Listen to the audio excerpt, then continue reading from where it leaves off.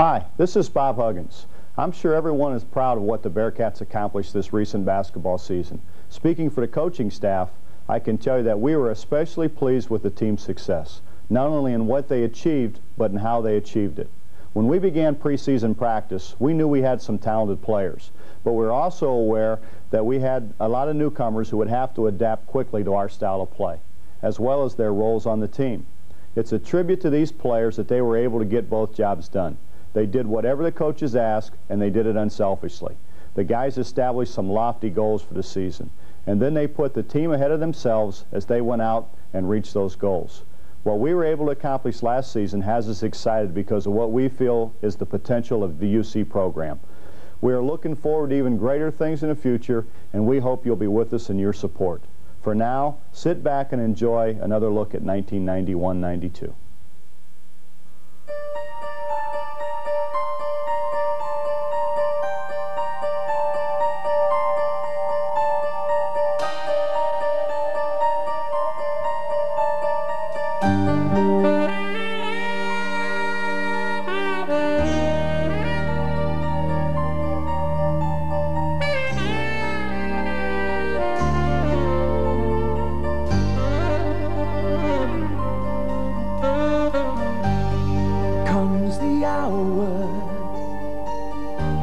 Before the morning, when the night turns into day, when drive and wind push back the chill, when you know you're on your way to a place that's known by just a few, the strong, the tough, the best. The challenge now to show them how you're better than the rest.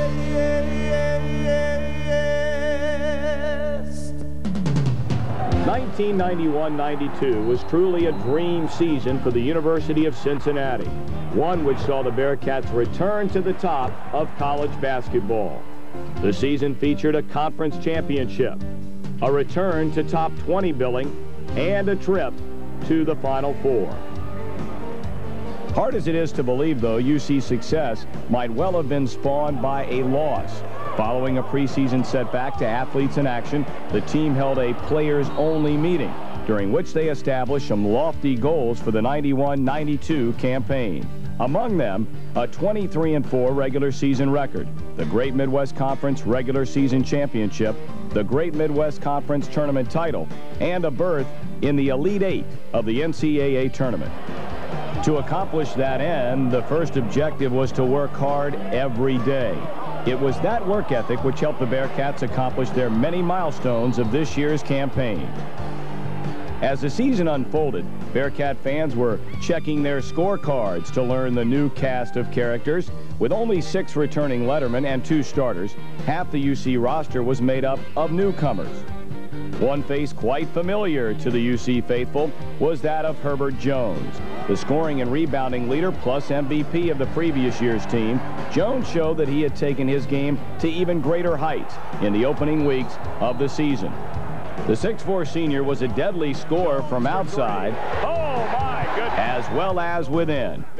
He topped the 20-point mark in 5 of the first 7 contests while recording 4 double-doubles. Herbert's play helped the Bearcats reel off 7 straight victories.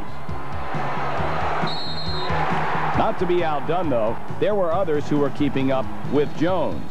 Jeff Scott, playing the best basketball of his career, scored a personal high 18 points to lead UC to a 20-point win over area rival Miami of Ohio, the series' widest victory in 30 years. And Jeff Scott going baseline. Good fake. Nick Van Exel, one of the 4 newcomers from the junior college ranks, keyed Cincinnati's improvement in long-distance shooting. Van Exel came off the bench to spark the offense with his 3-point marksmanship, and with Terrence Gibson, Anthony Buford, and Alan Jackson, they gave the Bearcats a lightning-quick backcourt arsenal capable of scoring on any defense. Cincinnati's 7-0 start began to stir national attention, and the Bearcats' upcoming schedule provided an opportunity for them to prove they belonged among the nation's elite. UC's first test was 12th-ranked Michigan State. Some players build a reputation for rising to the occasion. Against Michigan State, Anthony Buford conducted a clinic. To this point in the year, Anthony had played more of a supporting role in UC's attack. Buford, though, stepped to the forefront against the Spartans, scoring a season-high 29 points. Cincinnati dominated the Spartans, leading by as many as 18 points in the second half. Michigan State, though, rallied to win the game on a last-second three-pointer. But the Bearcats left the game with the knowledge that they could play with anybody in the country. South Florida, UC's next foe, had attracted attention by beating Florida and Florida State the previous week. In front of a national television audience on New Year's Eve, the Bearcats responded to the challenge in a big way. Herb Jones scored 20 points, while the Bearcat defense picked apart South Florida, forcing 22 turnovers in an 80-60 loss. Cincinnati hosted Indiana, ranked 10th at the time, before a capacity crowd in Shoemaker Center. The Bearcats raced to a 36-30 halftime lead, in part through the efforts of Corey Blunt.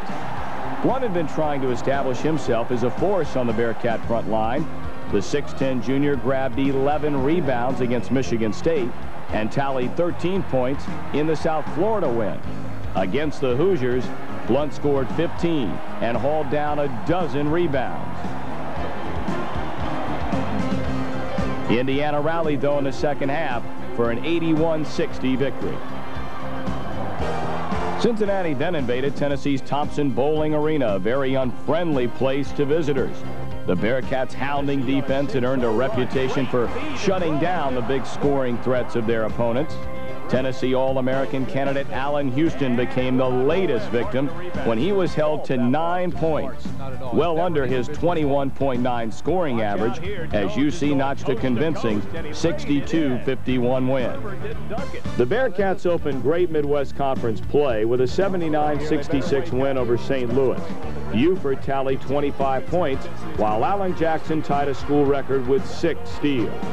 4 days later, however, Cincinnati suffered one of its most lackluster performances of the season in falling to league favorite DePaul 75-66. The DePaul setback resulted in some serious soul-searching. It also prompted the first changes in the starting lineup. Jeff Scott assumed the 6-man role, while Corey Blunt assumed Scott's center position. Terry Nelson, one of the team's best post defenders, joined the front line, and Nick Van Exel replaced Alan Jackson at point guard. The changes ignited an 8-game win streak, the school's longest in 15 years. Cincinnati launched the streak with a 75-66 win over highly touted Memphis State. Herb Jones led the attack with 20 points, and Corey Blunt exploded for 18 rebounds as the Bearcats won the battle of basketball skills.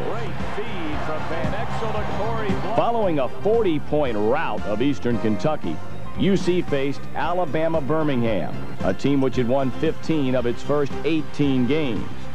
Buford scored 21, and Van Exel added 19 for a 76-52 win, which put them back into contention in the Great Midwest race. Under 10 seconds, Alan Jackson knocked it down. Cincinnati's annual clash with crosstown rival Xavier doesn't need any catalyst to stir emotions on either side. Terry Nelson created a pregame brouhaha nonetheless when he boldly predicted that the Bearcats would blow out the Muskies. What a prophecy that turned out to be. UC jumped out to a 22-4 lead en route to a 93-75 win. Buford scored 12 of the Bearcats' first 22 points and matched his career high with 29. Throughout the 8-game win streak, nearly everyone contributed. The team's depth was emerging as a major factor in its success as fresh horses continued to wear down opponents. Alan Jackson came off the bench to help in UC's 71-57 win over Marquette with some timely scoring and defensive play. He scored 14 points and keyed the Bearcats' second-half rally in their win over St. Louis. Terrence Gibson, known more for his defensive skills his first 2 years as a Bearcat, emerged as an offensive spark from the bench. Gibson hit 3 straight three-point baskets in 2.5 minutes to key a second-half rally against Dayton, which turned into a Bearcat dunk-a-thon. And here's a big fella block. Oh, the Buford. Showtime. Overly pleased at fans. Even Mike Reichenegger got into the act. Though the 7-footer's three-point attempts were wide of the mark, he showed his scoring power inside in the Brooklyn round. At 17-3, Cincinnati could no longer be ignored. On February 10th, the Bearcats broke into the top 25 of the national polls for the first time in 14 years. UC entered ranked 24th by AP and 25th by USA Today CNN and reached top 20 status 1 week later. The Cats, who have been rated as high as 4th in the computer indexes, climbed steadily in the polls the remainder of the season. During the 8-game win streak, UC totally dominated the opposition. The Bearcats' average winning margin was 27 points. Their harassing defense frustrated opponents into committing nearly 23 turnovers per game. The win streak came to an end with a disappointing 2-point loss to league leader DePaul. Suddenly, the Bearcats found their backs against the wall if they were to achieve their preseason objectives. 3 of their 4 remaining contests were on the road, including rematches at Alabama Birmingham and Memphis State. No haven for visitors. Cincinnati recovered with a 104-78 win at South Alabama. Herb Jones scored 17 consecutive points in the second half to blow that contest wide open. On senior night, the Bearcat faithful paid tribute to a coaching legend and bid an emotional farewell to 5 departing student athletes.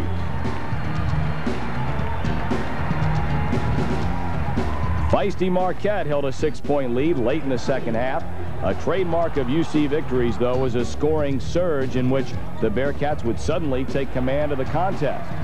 The Bearcats once again applied that surge, scoring 18 straight points late in the game, lifting UC to a 70-59 victory. The Bearcat bench strength stepped up again in Birmingham as Terrence Gibson and Eric Martin combined for 21 to defeat UAB.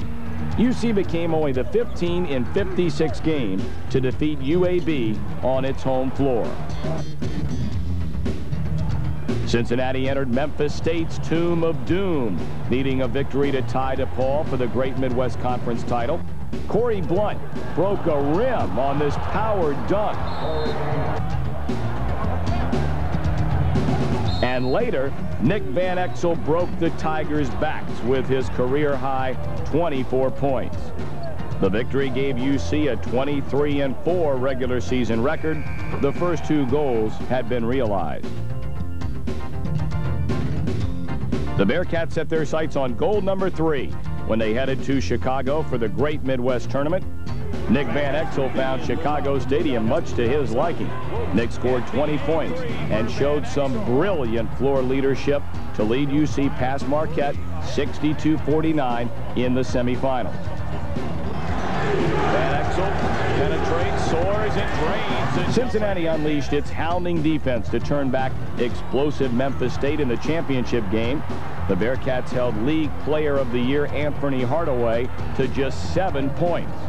Herb Jones, who applied much of the pressure on Hardaway, scored 21 of his own.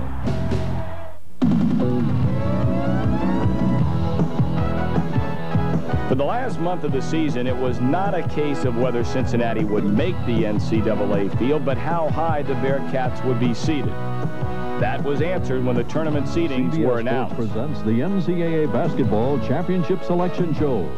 And the 4th-seeded Bearcats of the University of Cincinnati. That's not bad being that close to home, is it? The Bearcats, coached by Bob Huggins, won back-to-back titles back in 1961 and 62, and they'll take on the Fightin' Blue Hens of Delaware, making their first tournament appearance. This is their first season. UC quickly dispatched the Blue Hens 85-47, forcing 33 Delaware turnovers. Nick Van Exel continued his tournament attack with 18 points, 6 assists, and 9 rebounds.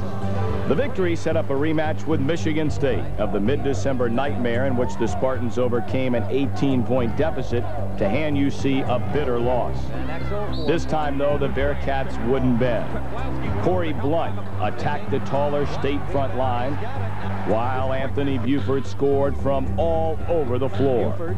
The 77-65 win propelled the Bearcats to the NCAA Sweet 16. And UTEP is on an 11-2 run now. UTEP, Cincinnati's next foe, had proved its stay in the tournament by upsetting top-seeded Kansas. Though UC led by as many as 12 points in the second half, it could not bury the aggressive Miners. Herb Jones led the Bearcats to a 69-67 win with 24 points.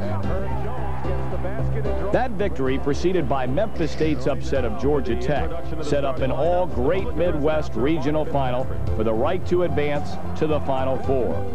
Very few teams have posted 4 wins over the same opponent during the same season.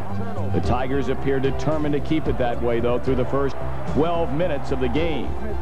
The Bearcats went on an 18-8 scoring run to take a 10-point lead at the half, then coasted to an 88-57 win. Jones, with 23 points, was named the most outstanding player of the regional. Nick Van Exel, who scored 22 of his own, and Anthony Buford joined Jones on the all-tournament team. The Bearcats were going to the Final Four, their 6th appearance with privileged company, and first since 1963. The city of Cincinnati was mesmerized. Hundreds of fans welcomed UC home from its shining moment in Kansas City. Oh, this is sweet. Yeah, it is. I didn't expect anything like this. Thousands rallied to send the team off to Minneapolis.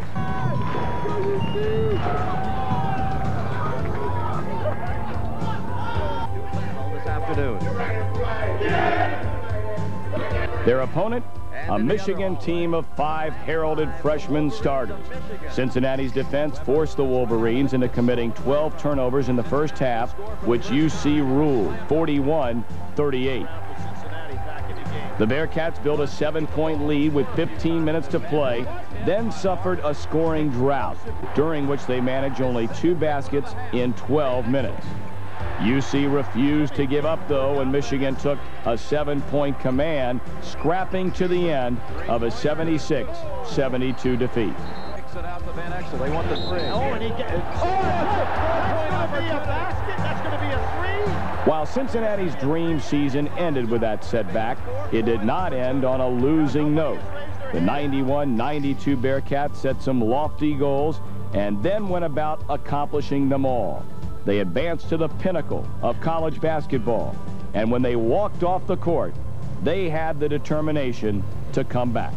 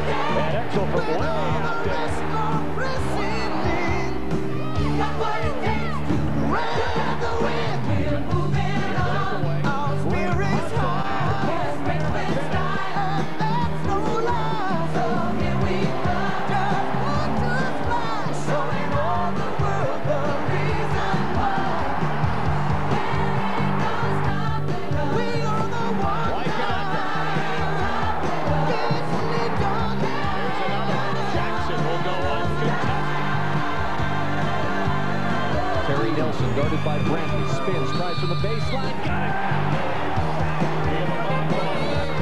Van Exel over to Herb Jones, almost brings the crowd down. Jackson for three and out. Van Exel.